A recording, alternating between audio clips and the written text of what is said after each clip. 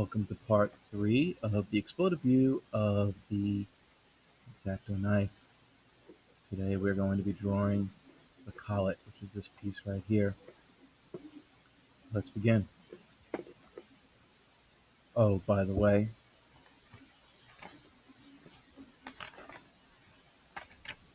this piece right here, it is called collar. I believe I called it the bushing last session, and that is incorrect. It's called the collar. But let's go ahead and draw the collet now. I'm going to start with a ortho on, 1/8 line, 9/16. And with our tracking on, we can go ahead and match that up. This right here, that's going to help you out with your tracking. Alright, now at the end here, there's a little piece that is not threaded. Let's go ahead and offset that. Offset button, distance of 1/16.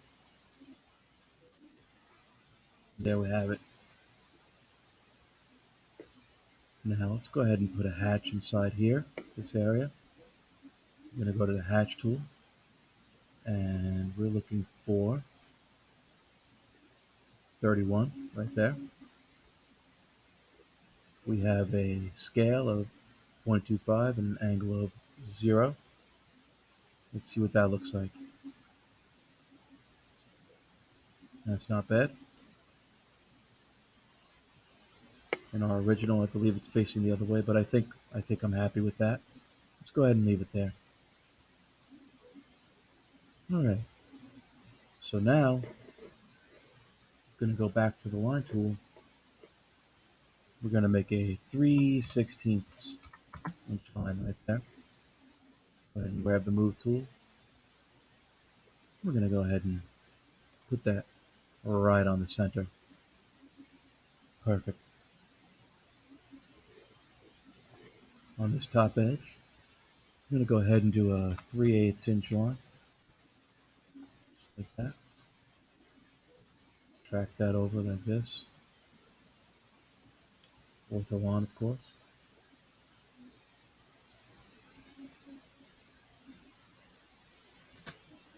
And there you have it. Now, going to need to come out 1/4 of an inch. Mark that off. This is a temporary line right here. Going to need a vertical line of 1/4.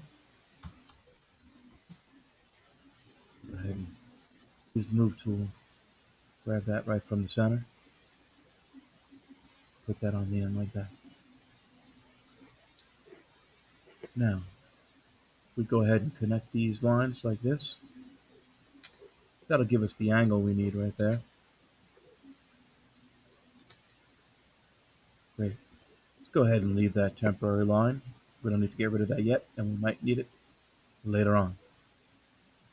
All right, let's go ahead and put the front of this on.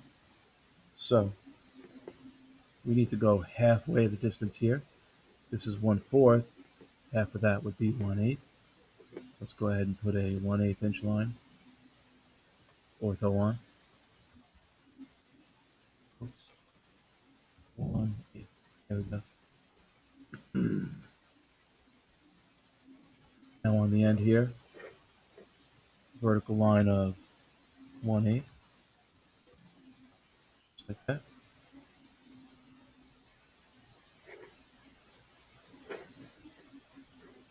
Grab that from the center and put it right there. Go ahead and use the arc tool, 3-point arc, 1, 2, 3. And we're going to go back in. We're just going to go ahead and bend that back down until it looks just the way we like it. Perfect. Let's go ahead and mirror image that. Select it, space bar, click point 1, click point 2. Do not erase source object. Fantastic. By the way, I've been saving all along just to make sure nothing bad happens. All right, let's go ahead and grab the offset tool. We're going to put a distance in of 1/32, 1 over 32.